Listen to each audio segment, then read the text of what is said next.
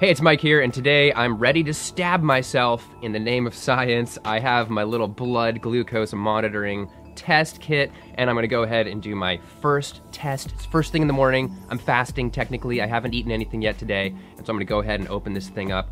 It's by Care Touch. It was just kind of like a cheaper one on Amazon, and it says no coding. Some people I think were concerned about like calibrating these things, but I believe that means you don't need to calibrate it. It's got 100 strips, so I'm gonna limit to 100 tests, and we'll see. We'll see what happens. The goal of this video is, of course, to figure out how my body responds to different things. How does brown rice compare to white rice? How about some refined sugar with berries, and so on. I'm just so curious. I'm always reading about this stuff, so I want to see what happens with my body. Obviously, it's only a test of one. It's not any peer-reviewed research or anything like that. So let's give it a try. In case you're wondering, I am not a morning person.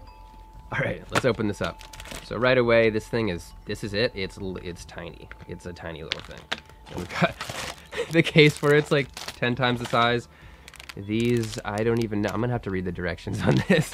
Someone out there is diabetic and is like, duh, I know what to do. Instructions, I should probably read those. Okay, here are the official test strips, 2 packs of 50, so I'll open these up. So here's the little pen thing, and by the way, I am not being sponsored at all for this. These might suck, although they did have good reviews.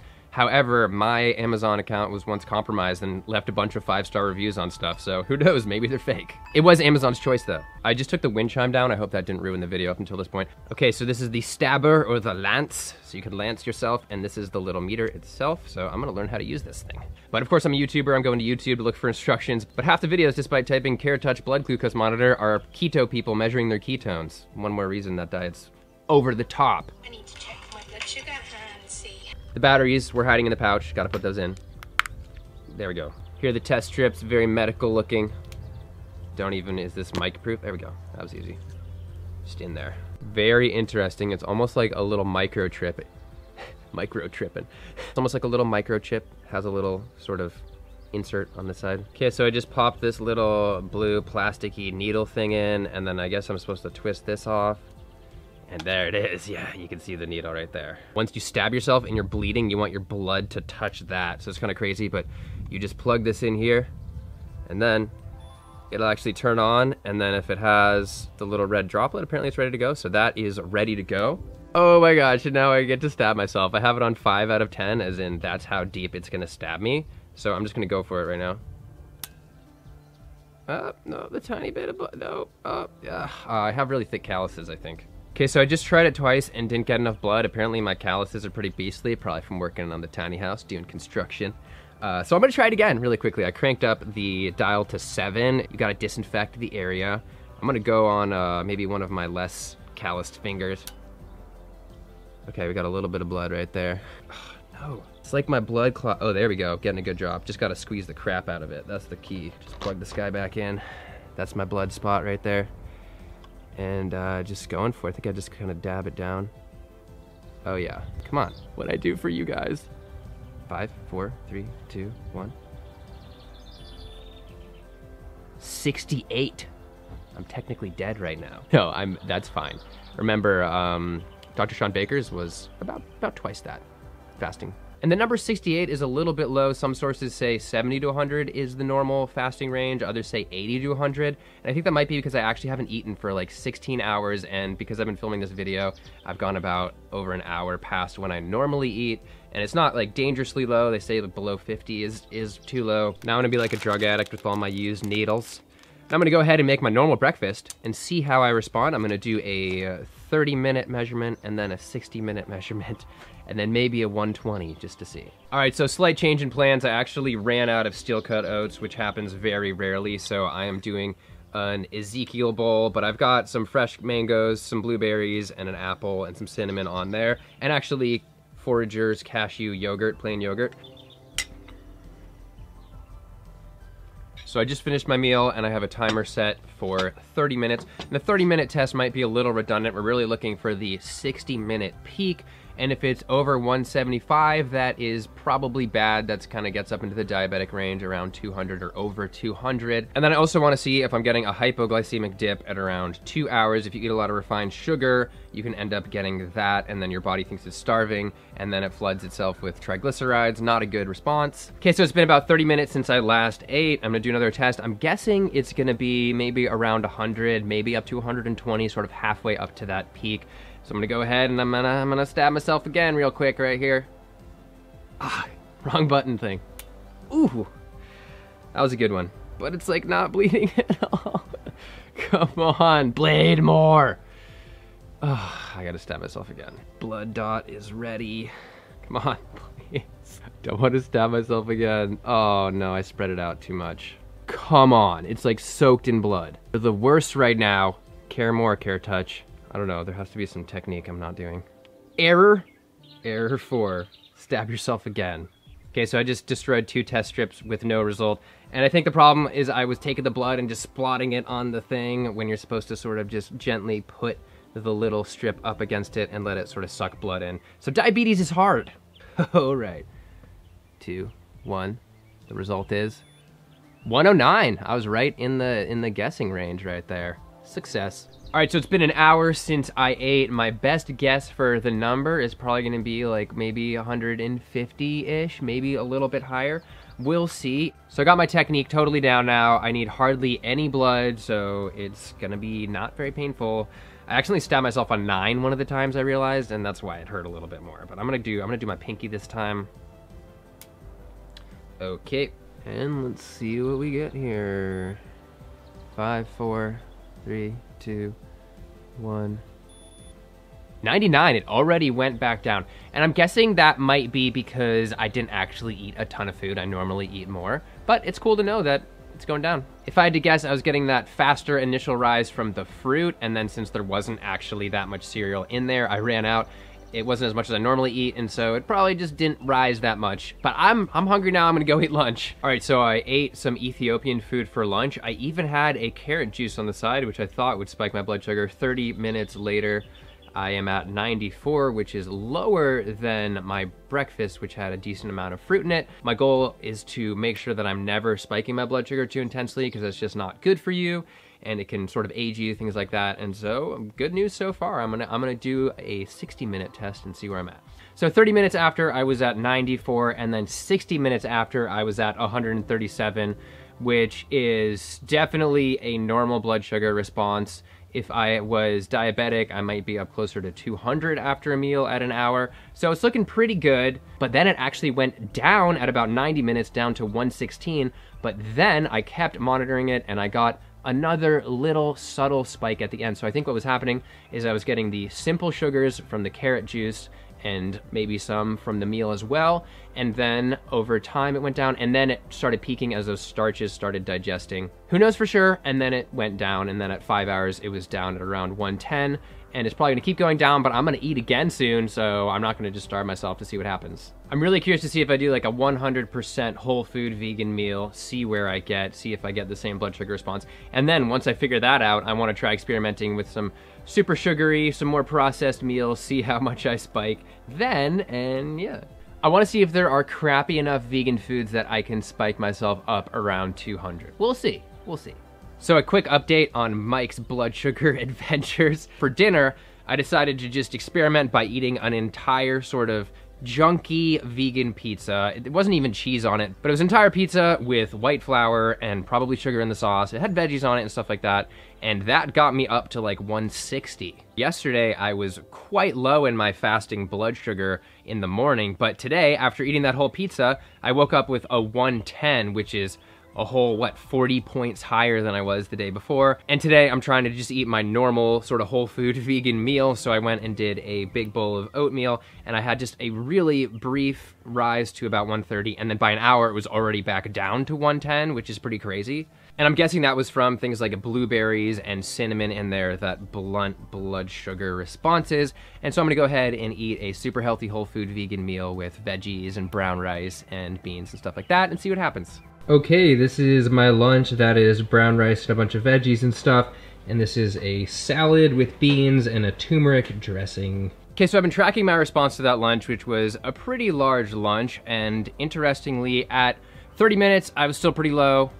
At 60 minutes, I was only at 130, but then at 90 minutes, it's like the starch kind of kicked in, and I went up to 160 and then down from there. I think what I'm gathering from this meal and the pizza meal I had is that when I'm eating a meal of up around 1,000 calories, I tend to go up toward 150 or 160. But if I'm eating a smaller meal like breakfast at maybe 700, 600 calories, then I'm not gonna go up very much at all.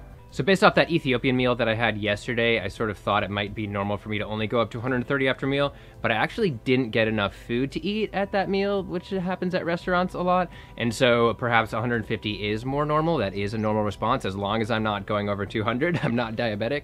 However, I do want to experiment with spices and things like that and see if I can eat a massive meal and maybe stay under 150 if that's possible. Maybe I should just throw blueberries in my lunch because I know they help with blood sugar. Who knows? Experiment continues. All right, another update. I just woke up and I'm realizing some trends. One is last night I went and met with some friends and we ate some noodles and it was kind of later, and I also ate that pizza meal later, and when I eat a late dinner I tend to wake up the next day with about a 110 fasting glucose, so it's probably not a good idea to eat like at 9 or later, which is what I've somehow ended up doing those 2 days. But now it's time to really start experimenting, so hello Freely the banana girl. I'm gonna only eat about maybe 5 or 6 bananas because I wanna see what happens, and I wanna compare it to my oatmeal meal, which is about 600-ish calories and doesn't spike my blood sugar like at all, which is amazing. And so I'm gonna go ahead and eat these right now and see what happens.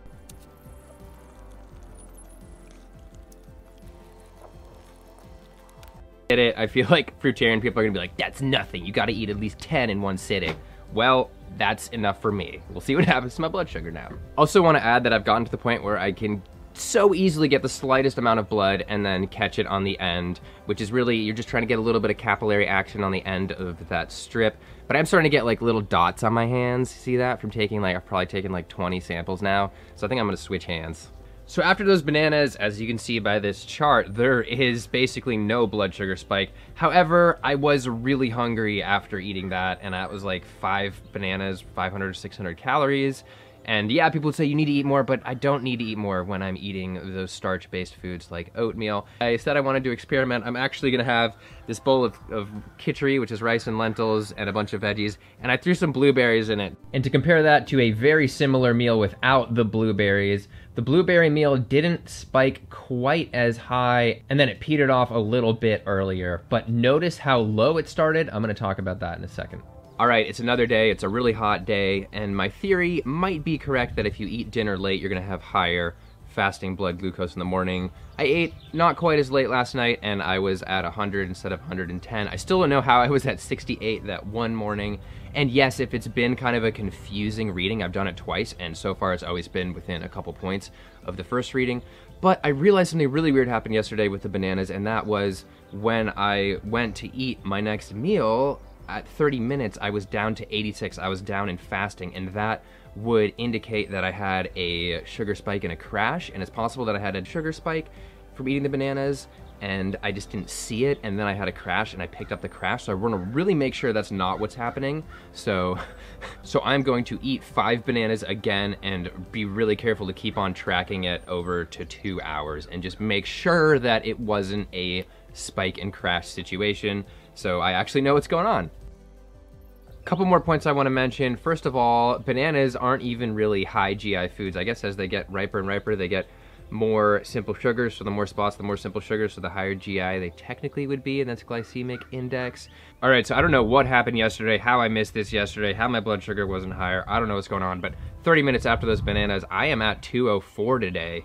And that is crazy. You know, I was gonna joke that I should eat a bunch of junk food, some cookies and stuff to try and at least get over 200 at some point during this video, but I did it with only 5 bananas. And I remember doing the sort of fruity stuff for a while, and I would eat probably more than that for breakfast. And there's a reason I only did it for probably like a week, because I did not feel good, and that's why. And this is funny, I never get headaches or anything, and maybe this is in my head, but I almost feel like a little pressure on the back of my head. Maybe it's literally in my head, I don't know. And there I was like 5 minutes ago thinking about how bananas are low GI foods. Newsflash. Crazy hair flash.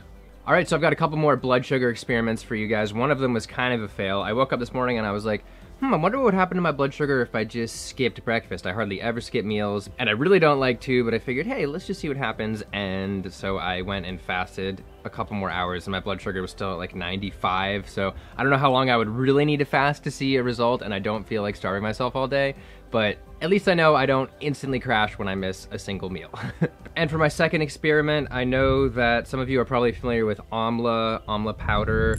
It's in a lot of Dr. Greger's videos. It has some of the highest antioxidants of any food ever measured. And there are studies like this one from India that claim that it is effective at lowering blood glucose in patients. And it's so nasty though that you can't really just take it straight. So I actually have it in pill form here. And so I'm gonna try taking it with a meal and just seeing if it has some crazy effect on my blood sugar. Probably won't, probably have to take it for like a lot of days and get not that huge of an effect, but why not? At this point, it's pretty clear that I can react pretty differently to the same meal, or it seems so. Maybe with that banana meal, I just missed a really quick spike, I'm not sure. But the one meal that sticks out to me was the Ethiopian meal that I had with carrot juice, and I had a really low blood sugar spike to that, and so I'm gonna go ahead and eat that same meal again today, just so I can get a little bit of sort of experimental repetition. I would really need months to repeat everything and try everything over and over again in different combinations to get a really good idea of what's going on with my blood sugar, but at least I'll get a little bit of an idea. And finally, the results of that repeat Ethiopian meal plus Amla, super amazing. Again, I just went up to around 129 at 90 minutes and it started going back down from there. So it looks like it's a super either healthy meal with a lot of lentils and things like that that would prevent a blood sugar spike. But the problem is I don't know if the Amla actually made a difference because it was such a non-spiking meal in the beginning.